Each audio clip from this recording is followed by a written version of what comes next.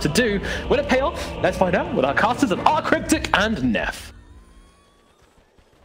Thank you, Nomad and friends. And yeah, I kind of agree. This is a pretty sick draft by LGD. Honestly, for me, it's the last pick Invoker. This thing is so sick in this game. Yeah, you know, we started the day and I was talking about how, you know, EG, North America, they were kind of copying draft strategies from Chinese region. But just earlier today, I saw Forzumer's first pick in Invoker. Maybe nothing to say, watched that one and thought, you know what, I'd like to play an Invoker. I'd like to be a little bit like Gunner. Didn't they lose? They did. Okay. Horribly. Yeah, so that's yeah, maybe not the case. Hard to say. But honestly, yeah, this last pick Invoker is very sick. It counters out a lot of the heroes here on the side of VG Gaming. You get the built-in disarm from the Deafening Blast. You have the mana burns onto XM. A big fight over this first ward. Like 7 heroes attacking it for the last What do you know of the ward wars? Yeah, seriously. Yeah. Yeah, I'm a big fan. I love the transition to putting Ame on the Kunkka. We've seen this before. Faith Beyond taking the Beastmaster, a very high-tempo hero. Yeah, unfortunately, you're playing it into the Troll Warlord. I'm not a big fan of this hero. We talked about that one. He hit him with the Heaven's Halberd, and the guy's not sure what to do with his hands. It's like an esports photo shoot. Yeah. But now, great against the Boars. Great against the Helm of the Dominator. Once it gets set, Helm of the Overlord, the Whirling Axe is so good for allowing you to stand your ground. And he has a pretty easy time running down the Boars too, so if you get any kills off on those at 60 XP a pop, you completely dominate the lane, so you have to be a little bit careful. Last time we saw this, we actually saw Phoenix run this against PSG.LGD, and they just went for the Hoodwink and like focused on killing his Boars. They went 2 points in the Axes in order to counter that out, just because they figured, okay, well, we'll just spam our spells off from this Phantom Assassin, we won't deal with their evasion. Same sort of deal with Troll. I imagine that they'll put multiple points in the Axe in the early laning phase. I'm not sure how many, and then they'll start going for the Boars and Call the Wild post-laning phase for strength pushing and whatnot. Ooh, we got clipped by that anyways. Tried to walk forward into the tower there, XM. Unlucky. I mean, luckily it's level 1 EMP. It doesn't burn a ton of mana, but that is going to be an extra remnant for sure that he just lost. Yeah, and each remnant is like 1 to 2 CS. Very annoying playing against the Invoker as the Storm Spirit. I imagine once he hits level 4, he's probably just going to move it in the jungle because your farm speed slows down so much with those EMPs constantly coming out off into you. Yeah, absolutely. Now we do have, you were talking a little bit about the Beastmaster lane here. It's a Weaver 5, which is a little bit uncommon. Like a lot of times we are seeing the Weaver played in the 4, but it can be played in 5 as well. Erica on the Troll should have a pretty free lane, at least early on against the Beastmaster. Level 1 will be a little bit difficult for him until he's got the evasion from, or like melee form to be able to switch to the mischance axes. Is there a proper word for that one? Just whirling axes. They're both whirling axes though. Yeah. If they don't get it, that's their fault then. Yeah, true. You should be able to tell what I'm saying just by feeling. Alright. Top lane, Disruptor. Pretty solid counter pick to the Tidehunter, of course. Doesn't matter if he's got his Kraken Shell or Dispel. If you're sitting underneath that Static Storm plus Kinetic Field, you're not getting that Ravage off. So it's been seen as one of the more common counters as well. But unfortunately, last time we saw Ame here on the Kunkka, he didn't have the best performance. But nothing to say, he's been kind of picking up the slack every time that he isn't doing so hot. Kunkka has just looked super solid today in general. I mean, this hero seems to be owning out of the mid lane both times, but ends up being pretty much this hard carry in the late game. I mean, last time we saw, we all remember the crits off the Roshan to just completely turn the fight. So it was very sick, very well done. But excited to see what they're going to do with the safe lane Kunkka, what his build's going to be. My guess is going to be probably the Armlet, probably Silver Edge this game. It seems very strong. Yeah, Silver Edge against the Troll Kunkka, just standard stuff. BKB also very necessary here. You want to be able to get away from the Troll Warlord when he pops his ultimate. Not have him permanent you and fight into the Tidehunter. Yeah, really nice creep aggro there actually from the Kunkka. And just keep the melee in range for him so that he could actually get the last hits. Overall, Storm's doing pretty well in the mid lane, 19-1 to 15-2. Yeah, he's going to already be done, I imagine, though. Yeah, at this point, you go the 2-0-2 build, and nothing to say. We'll be able to just Tornado EMP you constantly, so it gets a lot more difficult from here. Top lane, Kunkka actually falling really low. It was maybe a little bit too far forward. Grimstroke needs another auto attack to find the kill, but goes in range of the tower, so looks like he's going to be fine. Salved up. Does he get the stroke? Off the mark. Unlucky. Good attempt, though. Yeah, nice try. But No, it shows that nothing to say better Kunkka player, as you know, he did have the waterlogged boots and the swagged out Kunkka set. A little bit less impressive here on Ame. I still like his set. It's a good one still. But yeah, you're right. Not as swagged out. Irving here stuck inside the kinetic field. This could be the first blood. Does he get the nice body blocks there from the Grimstroke, cutting off that path, and very close. I thought for certain he was dead there, but unfortunately Kunkka not able to get that cleave off. Would have had to walk right into that stun. XM, I mean, he's tied for CS right now with the Invoker. He's behind on XP. You got a couple more denies, but he's not getting anything. Oh, rotation from the Rubik to the mid lane. There's your first blood onto that Invoker. Top lane, Inkswell will stun up the Kunkka as well. Slowing him with the Stroke of Fate. Can they actually finish off the kill this time? They will. Goes the way of the Grimstroke. Nice find. Unfortunately, you don't get yourself first blood. You lose the Storm Spirit first, but Storm Spirit's game gonna be slowed down a little bit. I imagine he's gonna head straight into the jungle after he maybe he'll clear out the first creep wave if nothing to say puts it in, but you don't want to hang around here. You want to get your level 6 and start looking around the map and trying to find kills. The Disruptor and the Rubik are, ideal targets for you. Very easy to get on top of them. They're somewhat squishy, and you have the other heroes on your team that can help set up these kills. Being an Inkswell onto you would, being able to get them on top of them with the stun, just blow them up very quickly. I'm really gonna have time to react. Aggressive bottom. Yeah. They really want that boar. He's gonna get it. All right, like you're saying, the XP that they provide does definitely add up, so you can't really afford to defeat too many of those things. 5 on Erica already, and you can't stand your ground and fight against the Troll Warlord with them. Is you just get 60% miss chance when you try to trade auto attack them. So one of the reasons why Troll Warlord is not a commonly picked carry right now, but very good in this Beastmaster matchup. We're going to see how Faith Beyond does as this game goes on, because at the moment, definitely struggling.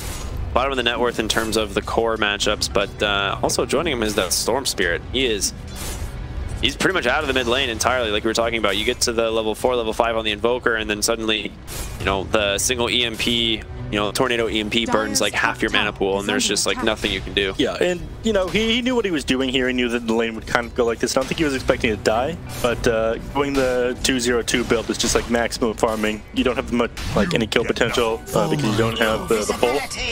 But I don't think you were going to find a kill against Nothing to Say anyway. So he actually put a point in at level 5, which is interesting. Like I was talking about, I imagine he's just going to TP to a lane and try to set something up with one of his teammates. Speaking of TP, Jin Q. He's not going to TP out. He's going to be fine. Okay, makes it underneath the tower. I thought for sure he would just TP out right away, but he ran the numbers. He's good. Yep, Storm Spirit. Yep, he's going to go ahead, go to the top lane, try to find a kill off onto Kunkka here. I mean, this would be a fantastic kill. He's not quite level 6 on the Kunkka, so no boat. And XM going to recover a little bit of his game there with that rotation, so very nicely done. It's been 2,500 net worth, but already 700 ahead of him in the mid lane. He's getting back everything on Nothing to Say. This is all you can really do on the Storm Spirit, though. You go to the mid lane, you try to get like a single wave of CS. You're just going to hit by the Tornado EMP Cold Snap, have all your mana burned out, and then you're not farming anymore. So at this point, he just has to kind of dodge the Storm Spirit. Grimstroke can sit mid, spam out waves, and XM, dude, he has like no mana. He's got a zip for just a few moments here, and we'll pump the stick. Able to get a little bit of space. Gonna lose his courier in the process, though. With the treads on it. No, I think the treads got delivered. No, they were. Yeah, okay. Yeah. It said that it went down with the treads on it, though. No. That tread icon that came up was like the purchasing of it, because they combined in his inventory. My bad. It died at like the same time that happened. Yeah. I mean, at least he managed to get the treads. XM gonna get his bottle refilled there from Xiaoma, so... Wait, or not. He just TP'd up here to salve him, so he could actually make his way back to base, because he sees Nothing to Say, as well as Y and ZQ are still here. They're gonna find the Weaver holding him inside that kinetic field. A great answer for that hero, and XM glimpsed back into the trees. Gonna try and make this rotation in. Great play from the Grimstroke. Hits that Inkswell, but telekinesis away. He's gonna have the space, and now XM without any mana. Irving gonna be forced to pop the Ravager. They managed to take down one. XM still doing some work here with the little bit of mana that he has. Ward up on this high ground. Will be able to see the rest of these heroes unable to chase, so they will just TP home. They managed to turn that one. They kill off on the Disruptor. Unfortunately, they couldn't punish the Invoker. The one saving grace to all this is they spent a lot of time chasing that Storm under his tower, and while he's doing that, Erica is farming up. So ideally, he carries this game. Like, Storm Spirit's game is like almost ruined off of that, but the Invoker did waste a little bit of time himself. He's no longer sitting at the top of the net worth. Pro Warlord is the one with that privilege. And it looks like he's going for a Battle Fury. He's got the Void Stone in his inventory. I'm just not sure he's going to be able to do enough by himself. He's playing against 2 strength heroes, and, you know, these people can just naturally build Heaven's Help. Oh no. Big. That was a nice find. Yeah. Really well done by the Grimstroke. Now the second time he's kind of just jumped at someone out from the tree line. But Eric and I rotating the top lane, meaning that he does want to push this tower just before that 10-minute mark. And he's level 8 on the troll. I mean, top net worth here, feeling pretty dang strong. Kunkka not too far behind, but he did have a death in the lane, so slowed him down a little bit.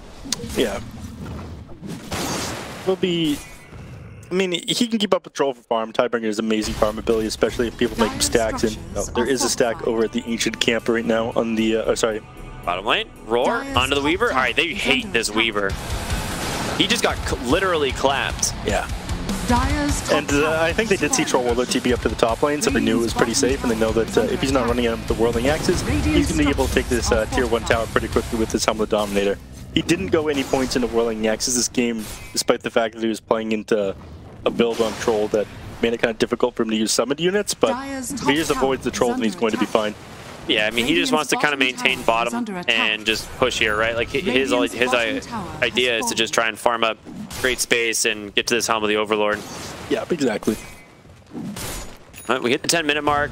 None of the supports are level 6 quite yet. They've been very active around the map, so unable to actually sit in one of these lanes and get some XP. Yeah. We see Ame finally cleaning up these stacks in the jungle, and yeah, skyrockets to top of the net worth. 5,400 here just after the 10-minute mark. That feels very good.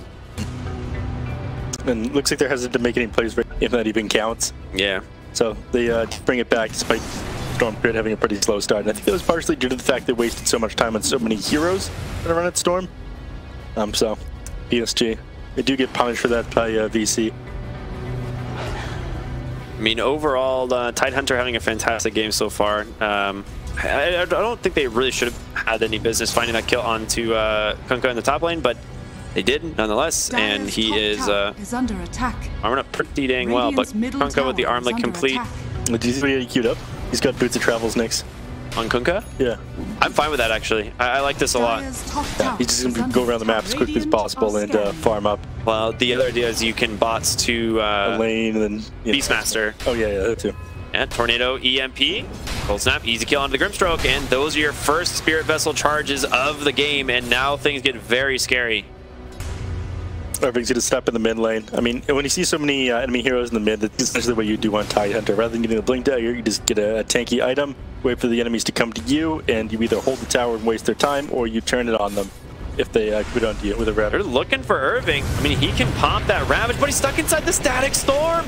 And they finish him off in time. Faithbeyond comes in, has the roar, will drop it. Tornado, he actually misses for the moment, but EMP burns out all of his mana, and he will go down. So your big, bad Tidehunter, the one who needed to protect his mid lane tower, ends up falling.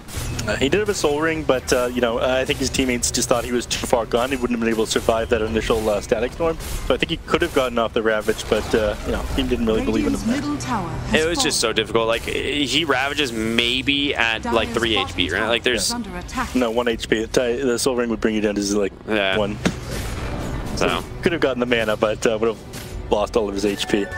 Maybe it would have been too dicey. A little bit too dicey. Yeah, Jama gonna find the enemy heroes here. Dust will catch him, but sets up for XM to come in with an Ink Swell as well. Ends up getting glimpsed, but also X'd back, so they're just toying with his movement speed for a little bit here, trying to take down the Weaver. He's still got the time lapse, end up getting it off though. Now looking for more. XM, he gets Faith Beyond here. This would be a really sick kill, but he's starting to run low on mana, popping Mango after Mango. On the backside of the fight, they find the Tidehunter, as well as the Grimstroke, burning all of his mana. Once again, a Tornado to follow, nothing to say, doing work on this Invoker, but there's going to be the Soul Ring, the Ravage, but it's all for naught as Ame claims a double kill here on the Kunkka. More, is he? There's no way he finds this Storm. Dude, XM's out of mana. He's got him on the Torrent. He gets the X. He's got him with the X, but Torrent on cooldown. Can he he can. Snap Spirit Vessel. He's got no mana. He's got nothing to take. He needs so much help here to make it back, but he ends up burning anyway. They get the kill, but the TP's coming in. Raz a response. There's going to be the 2-man Soulbind. Big ink spell popping onto all three, but can they finish him off? Ame able to armlet toggle some of this damage off. Starting on top of this Weaver. He's just going to TP home. Weaver time lapses back.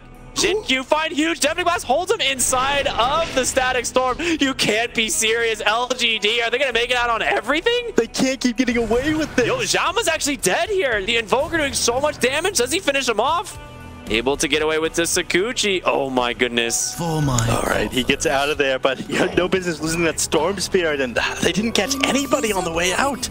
That Deafening Blast was huge. That is beautiful coordination right there, dropping that Deafening Blast at the same time as the Static Storm. And Tidehunter just loses all of his mana here in the mid lane. All of a sudden, his farming speed is just ruined. Invoker is just using the enemy team as mana batteries at this point. Yeah. He's like, I'm running a little bit low. Who do I got to go Tornado EMP? Yeah. Yeah, they're playing very well. Honestly, like just really good, like you said, good team coordination on the side of LGD so far. Jin-Q with the Sakuchi sets up a roar right for Faith Beyond. Do they have the damage to finish them off in time? They do, just barely. It's going to be the Axes. Well played. And this Storm Spirit, man, look at this. He has just been thoroughly put through the ringer at this point. Yeah, his game is so hard. I mean, look at this, 1, 3, and 2, and on top of those deaths, he's spending a lot of time not farming. He's getting chased down by the Invoker, the EMPs being thrown out of him. He is bottom of the net worth among all the cores. You don't want to see that out of your position too. I mean, are we going to see a carry Weaver coming in to compensate like we saw Jin-Q do the other day? It's hard to say. Erica's got a lot to do this game to carry it at this point. Like, this troll has to be enormous. Yeah. I mean, I want to go back to the point our panel was making. Like, PSG.LGD, they keep on picking these heroes that don't really fit into the meta. I think everybody else gets a little bit lazy, but they seem to like perfectly counterpick everything every single game. They're just a step ahead of everybody else when it comes to drafting, and you do owe a lot of that to Zhao 8.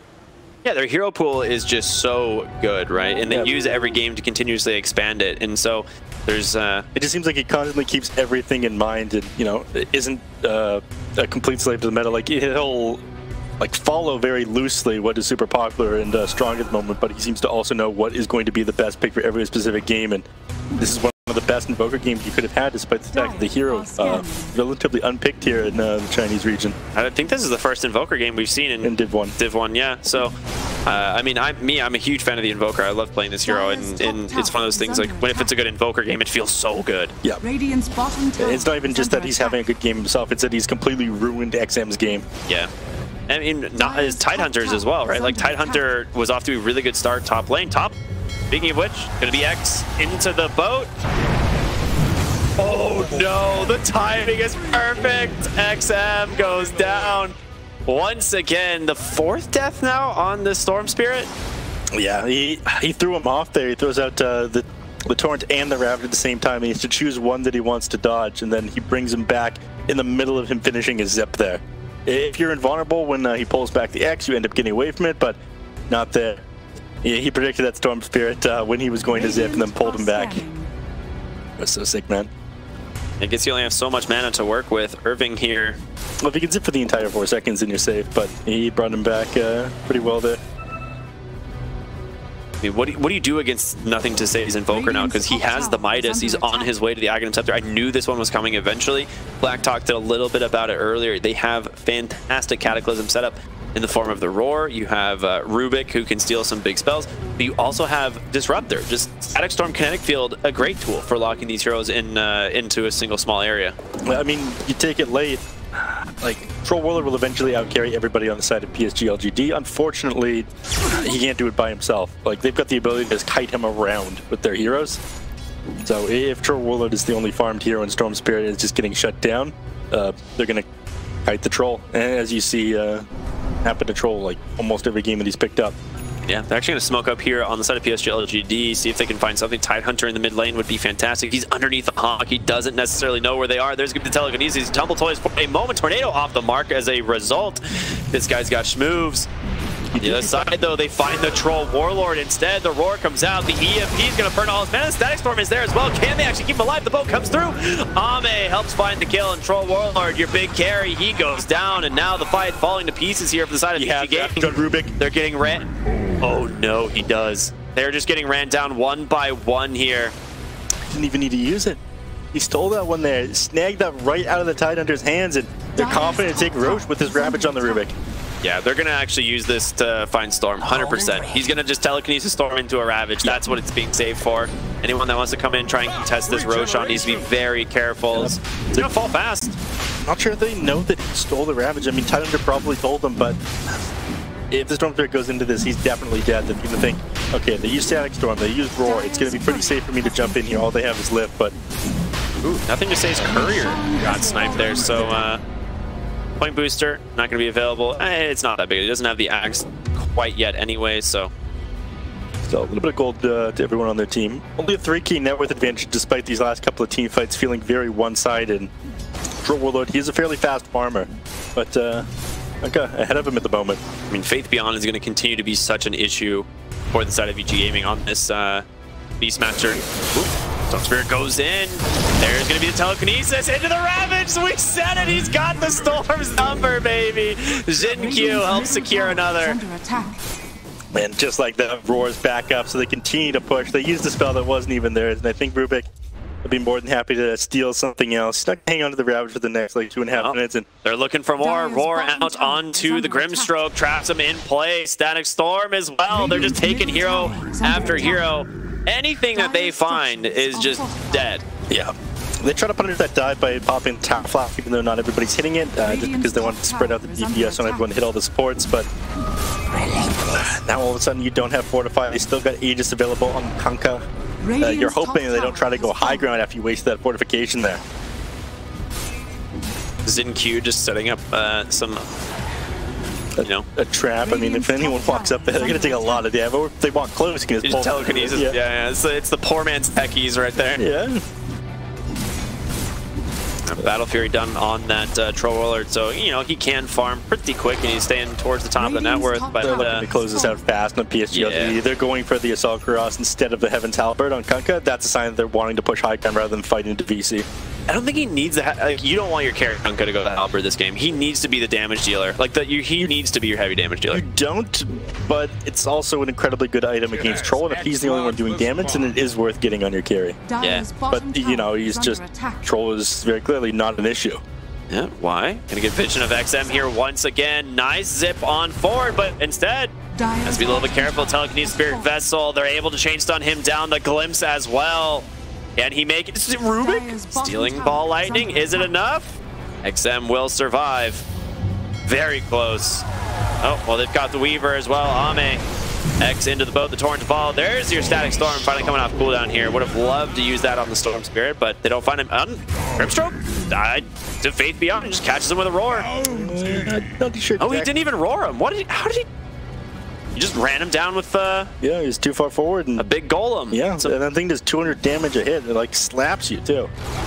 It's no joke. Radiant's middle tower. Double bore and Granite Golem's a lot of damage.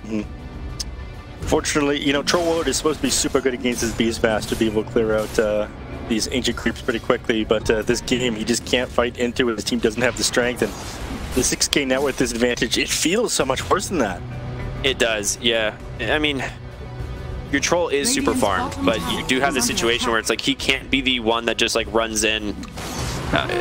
Vanguard on the Beastmaster.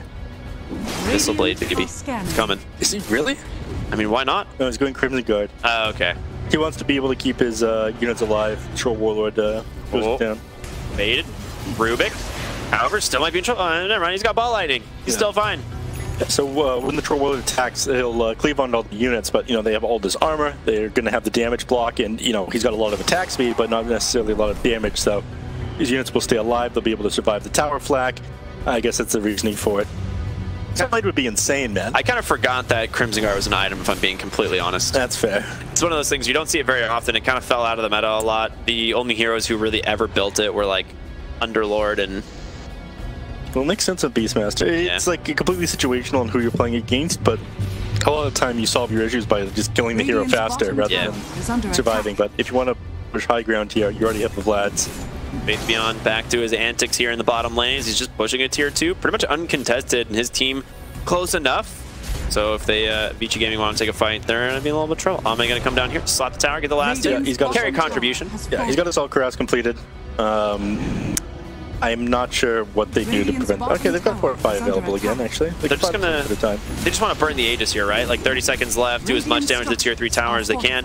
Flank, like you said, gonna slow this push down a little bit. But is it even enough? The AC, no, not even close. Still so strong, and Beastmaster close enough on the backside. Just it's the tier 3 tower. They will disengage. 10 seconds left on the Aegis. Smoked up here on VG Gaming. Would love to find something. Doesn't look like it's gonna happen though. No, they will find Xin Q, but again, he doesn't connect with the Vortex, looking for nothing to say as well. The Aegis is going to expire. They don't have detection. They just disengage completely, and now XM's got to be careful. He's running right back into the enemy team. There's going to be the Cold Snap, the Spirit Vessel, Chain Stuns are there. XM falling low, finally makes out. Before they're defending the base as well. Yeah, this is rough. Managed to catch the Grimstroke outside the base. He will fall. BKB is just used on Storm Spirit. You committed your fortification. There's nothing stopping PSG.LGD from just going up the high ground here. That's exactly what they're going to do. X into boat. Waiting for the detection to come back in. He gets the time lapse off. Okay, burns that cooldown. Boat on cooldown though as well. Yeah, but the rest of the team just playing objective gaming. They know that they can't defend here. If they pop the Ravage, then they're just going to end up wasting it. And you got a Beastmaster. Yeah, that's the melee rack gone just like that. It's too sweet. XM definitely off his game here. I mean, this is just the nature of an imperfect Invoker game. Like, it really is. He's got the Aghanim Scepter completed as well, so even Cataclysm, an option for this team. Anyone gets roared, they're just super dead. Yeah. Anytime they go just a little bit too far forward, PSG.LGD, amazing team coordination, just ends up punishing them. They've died in ages. Actually caught the smoke there just off the edge, so they know that they're here. Nice positioning from VG Gaming. I mean, this could be a potential big fight for them. They do have the Blink, the Ravage available. They've just got to find someone to start it on, and we'll see Faith Beyond. That's going to be the one that they choose. XM gets the BKB off, and Erica comes in as well. Can they actually finish off Beastmaster, though? Faith Beyond, so tanky thanks to the Crimson Guard. They get the roar right on top of the Troll Warlord. Still has that Battle Trance available if he can drop it. Stolen Soulbind on the backside. There he is. He's going to turn his attention on over to Ame, but there's the Deafening Blast instead, and Troll controlled. He doesn't know what to do with his hands. He's going to die. Backside of the fight, XM looking to go for Faith Beyond. Does get the kill. Irving with a Blink Ravage. Does he steal it? He does. Rubik. He wants to turn around instead. Cataclysm doesn't really connect, but they get the kill on the Tidehunter anyway. And they just GG out like that. It is over, baby. And there's the Ravage at the end. They know there's no way to fight into them here. Xin Q jumping the backline, stopping Tidehunter from getting an initiation into that fight alongside